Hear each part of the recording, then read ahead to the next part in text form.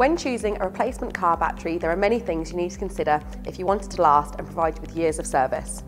Your vehicle will need a specific size of battery and have a minimum performance requirement in order for it to operate correctly. The four key things are voltage, CCA, amp hour and technology.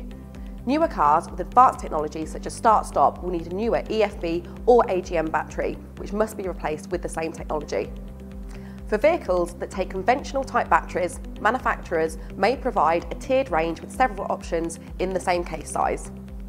We never advise just looking at the battery to determine what you need, as it may have been incorrectly replaced in the past.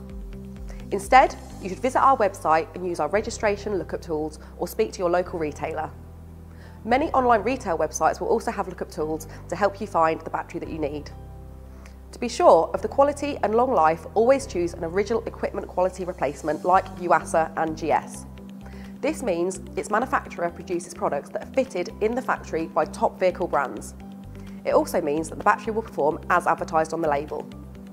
The cost of a replacement battery will be dictated by the type, specification and technology required.